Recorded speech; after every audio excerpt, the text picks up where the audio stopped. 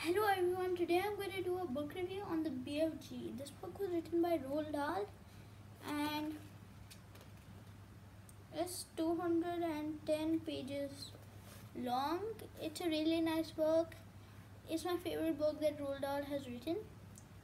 This book is about a giants that used to eat humans, but except one. One used to go or catching dream, but he kept this a secret. The giant once saw a little girl.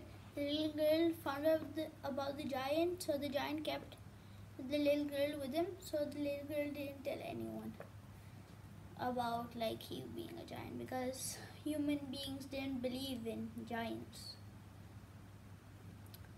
So then one night they decided to stop the other giants from eating children. So they went to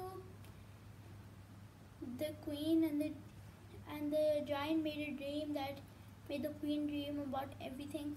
So the next morning the queen sent some helicopters and they went and took the giants and put them in a pit and only gave them snaws cumbers to eat. That's the food that the BFG used to eat because it's the only vegetable that they used to grow there. And he also wanted an elephant a lot. He really wanted an elephant and he loved to eat peach. So once they had taken all of the giants that used to eat humans, children actually,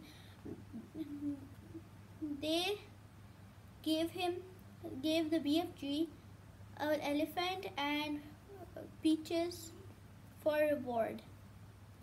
This is what the book is about now. Okay, bye. See you in the next video.